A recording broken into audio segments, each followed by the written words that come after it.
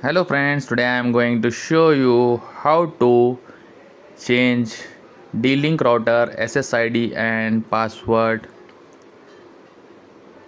First open browser and type 192.168.0.1 D-Link router IP address for login. Okay, type here login ID and type password. Like this video and subscribe my channel, hit bell icon. Click on setting. Go to wireless network. You see here Dir-615. This is default SSID D-Link router. Change this SSID.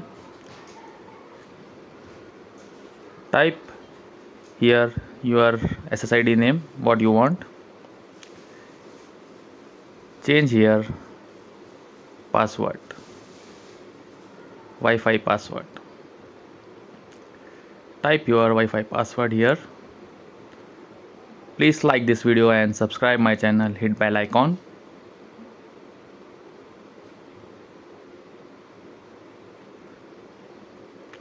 After this step, click on apply.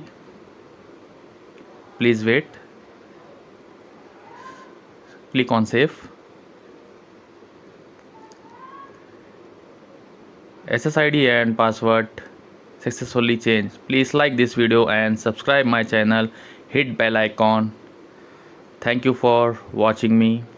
See you on next video.